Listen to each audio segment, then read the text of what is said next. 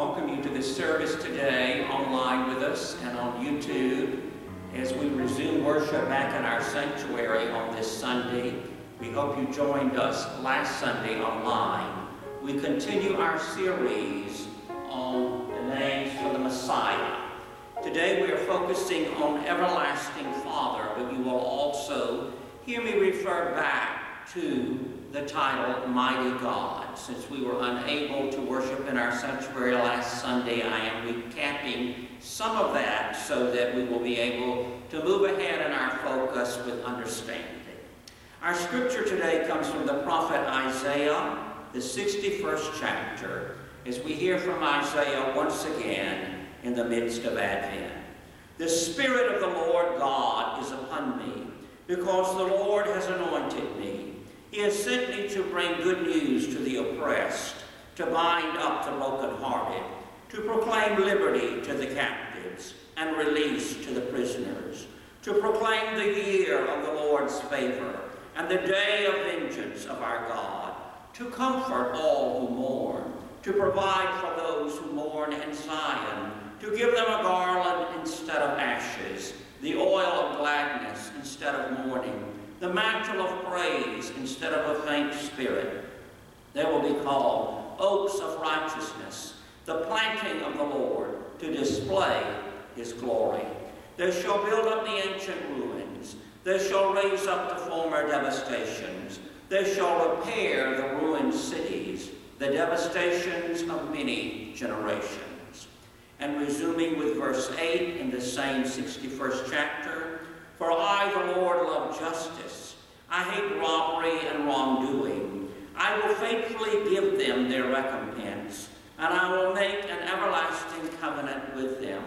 Their descendants shall be known among the nations, and their offspring among the peoples. All who see them shall acknowledge that they are a people whom the Lord has blessed. I will greatly rejoice in the Lord. My whole being shall exult in my God. For he has clothed me with the garments of salvation.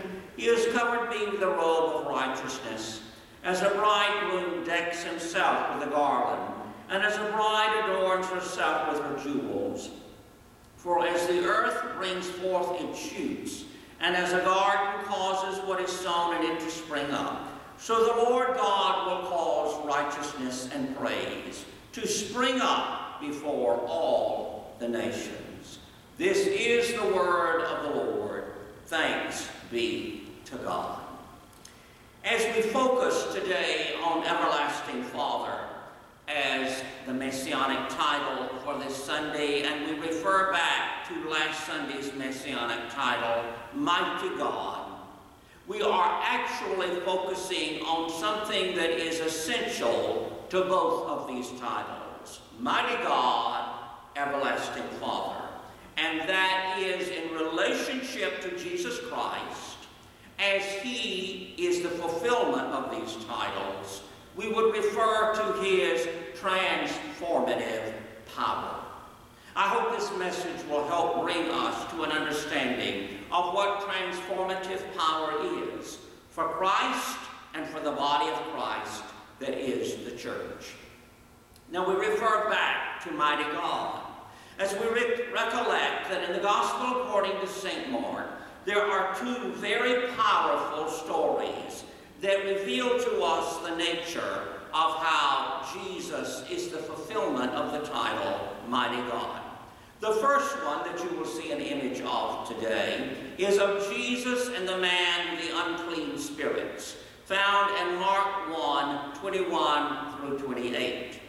As Jesus casts forth out of this man this unclean spirit, he does so early on in his ministry to establish the reality that his power is to be transformational. It is applicable to those who follow him, to their minds, their bodies, their spirits, and their relationships, to the wholeness of what it means to be created in God's image. So Jesus would speak to the wholeness of that person. And in this story, this individual is with an unclean spirit. Now we do know that this is often a reference to demonic possession, and in the context of the ancient world and in Jesus' day, these spirits, so-called spirits or unclean spirits, would have been very much connected to how we would look and examine mental illness in our day and age. And so as this spirit is approached by Jesus and confronted confronted by Jesus, Jesus displays the transformative power so that this man's spirit is renewed. Mind, body, spirit, and relationships are restored, and he has a rightful place back into the community setting.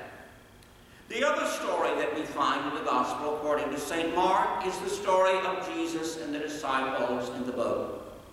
And the image that you will see reminds us of the very nature of why this was so essential as an event in Jesus' ministry.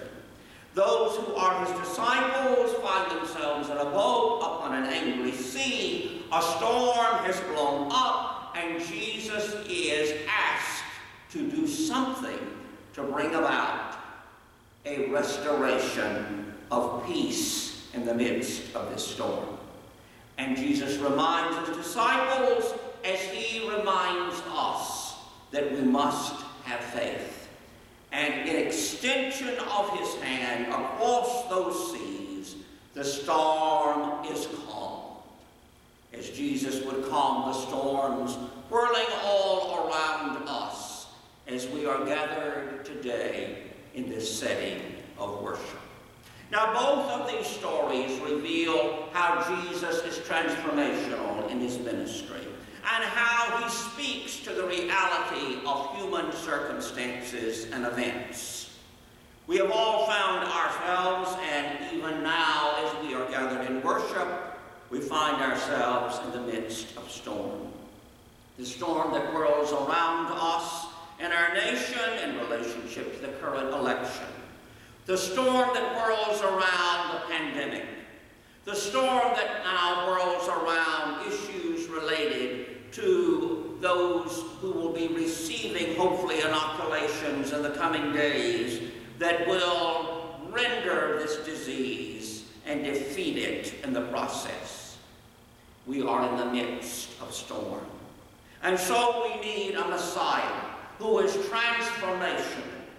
Now, referring back to Isaiah, we remember that these oracles were in relationship to the coming of a king, an earthly king that will restore Israel to its healthy place in God's creation.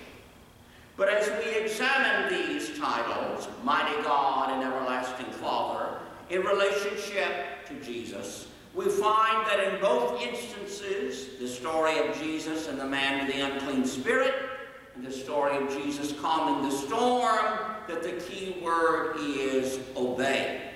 The unclean spirits obey, and the sea obeys Jesus.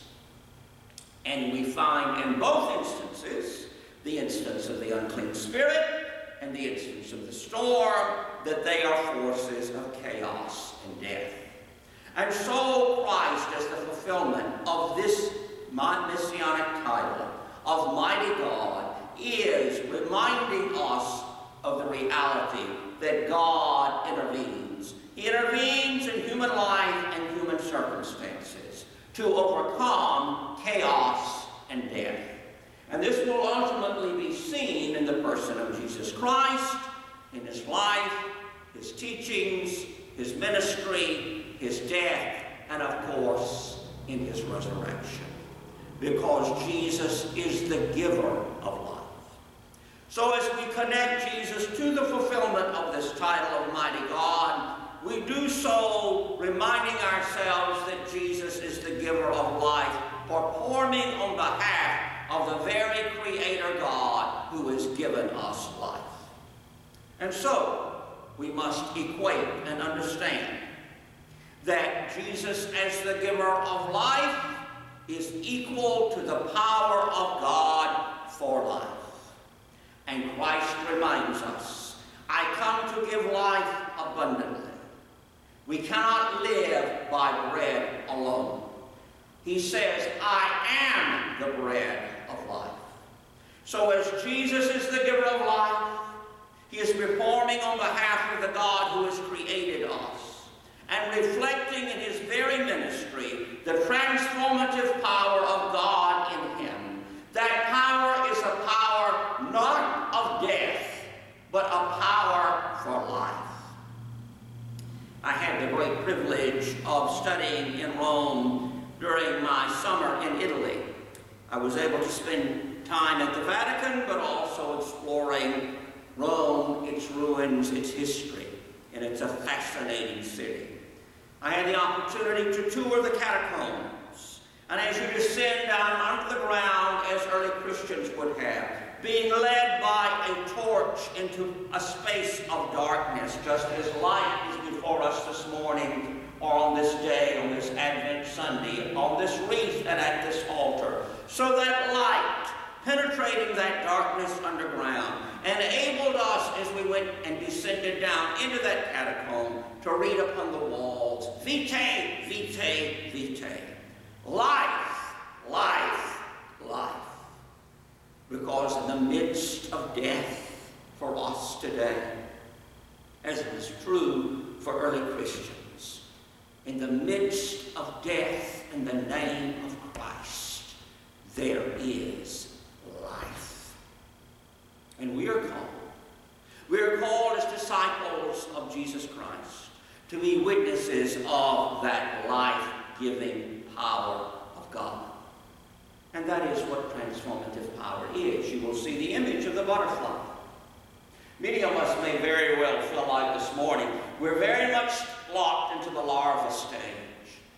We have not come forth as the butterfly yet. That's perfectly fine. As long as we know that our ultimate goal as the body of Christ is not to stay in the larva state, that the power of God is a transforming power, so that we will be released majestically as the butterfly, as the symbol and the promise and the sign of life. Transformed life. And so we move today to the image of the Messiah as everlasting Father. Mighty God, everlasting Father. We hear in the text that I read from this morning from Isaiah, this image of the one who is to come forth, reminding us that as Messiah, the Spirit of the Lord will be upon him, because he is anointed by God to bring good news to the oppressed, to bind up the brokenhearted, to proclaim liberty to the captives and release to the prisoners. And so, we know and understand, as we read this Isaiah text, that ancient Israel's focus and much of their appeal and their understanding of God was in the image of God as Father. God as the supreme Father and Creator. God who created us, imago Dei, in his image. The God this morning that we affirmed in the Apostles' Creed when we stated clearly and affirmed our faith by the words, God the Father Almighty, maker of heaven and earth. That image in the Creed is rooted in Israel's ancient understanding of God as Father. But as that is revealed in Christ, once again we see the nature of transformative power. We move beyond that image to a greater and higher fulfillment of what it is that defines everlasting Father. And that is divine compassion. He has sent me to bring good news to the oppressed, to bind up the brokenhearted, to proclaim liberty to the captives and release to the prisoners. We find in the images associated with everlasting Father not only the fathering image, but also mothering images as well. As Jesus weeps all over Jerusalem, he reminds us of the hen that would bring her chicks under her wings. So God brings us under his sheltering arms. He is a protector of widows and orphans. And we hear it in this Isaiah text that the Messiah is to be the fulfillment of that image. The protector of widows and orphans, the vulnerable and the disenfranchised. Now, we know that the task of the king of Israel was to do fatherly deeds. He was to be concerned for the nation of Israel as a father would be for his children. He was to be a father of all. But we also know what political reality often spells out. And perhaps some of us today can even testify to the reality of that in the midst of pandemic. Countering earthly father with heavenly father. The everlasting Father is the one who is to feed the sheep, to strengthen the weak, to heal the sick, to bind up the injured, to bring back the strayed, to seek the lost. And so in Jesus Christ, this image of everlasting Father is fulfilled ultimately in Jesus as Son. Now, if this messianic title of everlasting Father is applicable to the Messiah, and Jesus is the Messiah, how is Jesus the fulfillment of that title as the Son? We find Jesus upon the cross itself referring to the Father. Father, into thy hands I commend my spirit. But the best translation of what he says is Abba. And the best translation of Abba is Daddy. So the formality of that title, as Jesus addresses Father as Daddy, indicates the intimacy of the relationship that Christ has with this image of everlasting Father. I want to remind you that the Christ who was born in Bethlehem, the one in whose name we are gathered today in the midst of the season of Advent, did not embrace hierarchical titles. It was not his focus for his life to be focused on the image of an earthly king. So he fulfills the image of everlasting Father as he takes up the task of what that Abba, that Daddy, is to be about.